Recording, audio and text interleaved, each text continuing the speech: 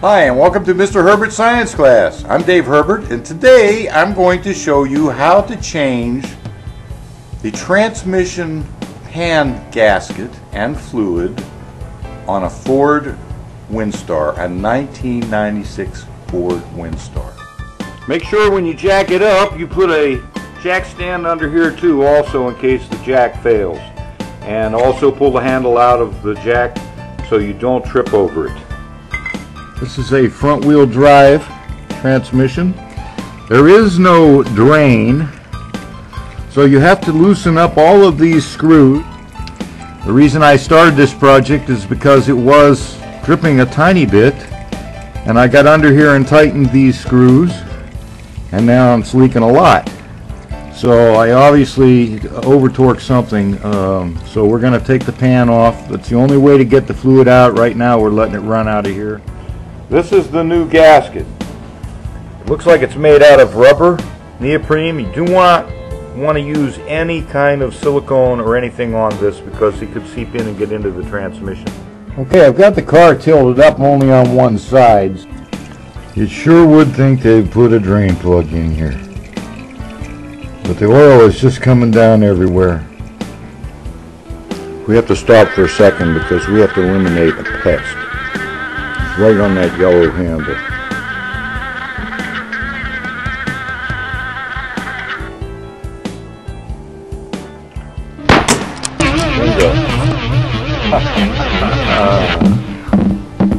The dead one. There's no doubt that this is a messy operation. So we have one more screw to go. Okay, there's only two more screws here, so I'm going to go ahead and unscrew these screws. One there, and I think there's one over here.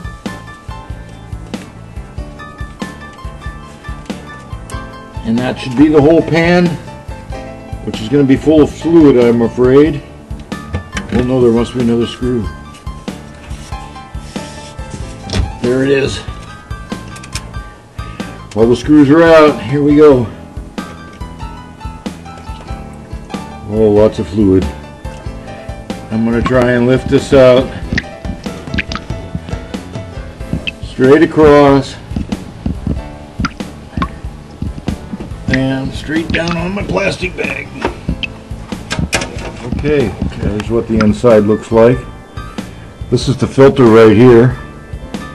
And I may have to change that, but I want to look inside the pan. Okay, let's go ahead and see if we can get the oil out of this.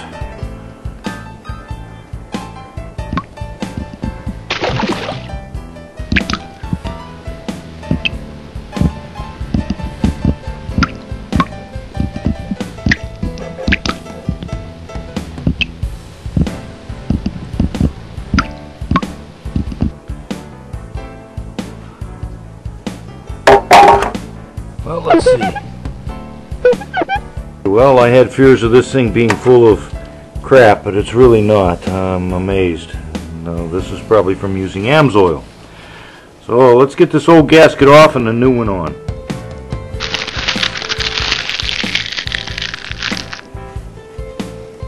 Oh, I see what's wrong here. Somebody did put sealant on here. And it says specifically to not use any sealant on this gasket. I'm still working on getting the sealant off. I haven't started, but I did clean out the inside of the pan. And I ran across quite a few pieces of this silicone rubber, which is like rubber. So whoever put this on there, they're not supposed to do that. It's just off. This is really bad for the tranny.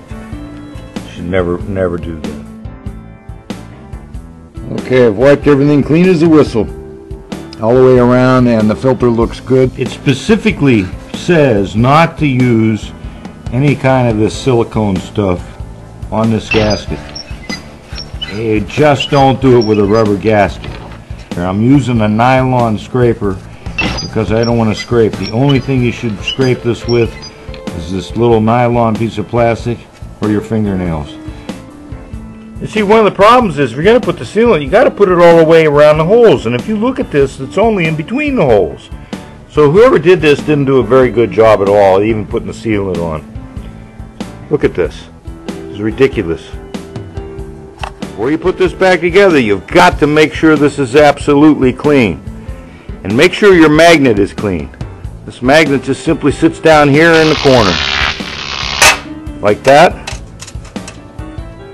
And that's it. Well, I'm going to start with plan A, and that is to lay the gasket on top as close as I can and line up the holes and start at one side to the other.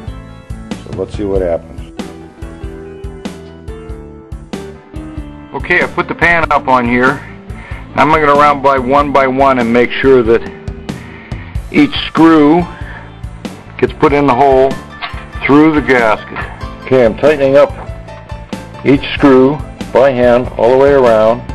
I made sure the gasket is in all the way around, and now I'm going to torque it down. Biggest thing you got to remember about this is you don't want to tighten this too tight or it will leak. So I'm down here, definitely a low altitude, tightening the last of the screws up in here by hand. So the way I'm going to torque it down, I've set my drill to the lowest setting here. So that should be tight enough. Let's give it a try. I've turned my drill to number 2, and we're going to tighten them all up at that rate now.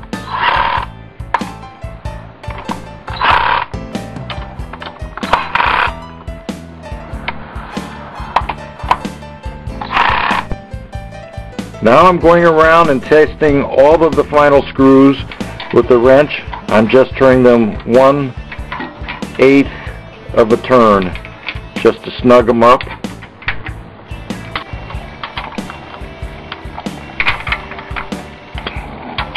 Let's put in the automatic transmission fluid, and I've always had AMSOIL in this.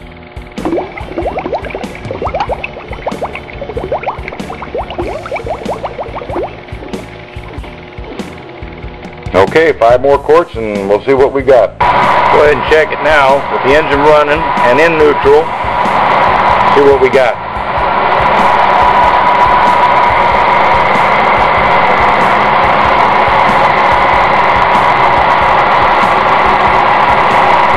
Well, I'm looking all over and it looks good. Not a drop. Thank you. Okay, make sure you look over and make sure there's no tools under here. And